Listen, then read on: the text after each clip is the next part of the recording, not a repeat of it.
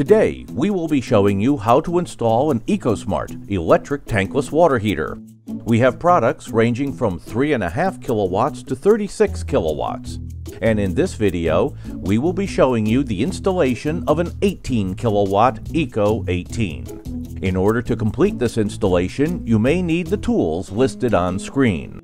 Before we begin, I would just like to remind you that sizing is very important when choosing an electric tankless water heater. Make sure your unit can provide the output you require before you begin your installation. In most cases, when installing an electric tankless water heater, you will be mounting the unit on the wall first. Once that has been completed, you will need to connect your water source to the inlet side of the unit. You will then connect a pipe to the outlet fitting of the Eco 18 unit to provide hot water to the rest of your house.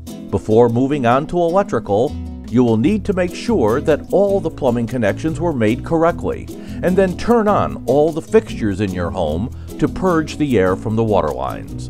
You can now move on to the electrical installation. You must use the appropriate wiring for your specific unit. For the Eco 18, you must have 2 sets of 8-gauge wire. You will also need a ground wire. First, connect the wires to your unit and then connect the other side of your wire to the circuit breaker. An Eco 18 requires 2 40-amp double pole breakers. Make sure that all of the wires are connected properly before turning on power at your breaker panel. Now that you are fully connected, you can put the cover back on your unit. Once the power has been turned on, you can set the outlet temperature on your digital display by adjusting the knob.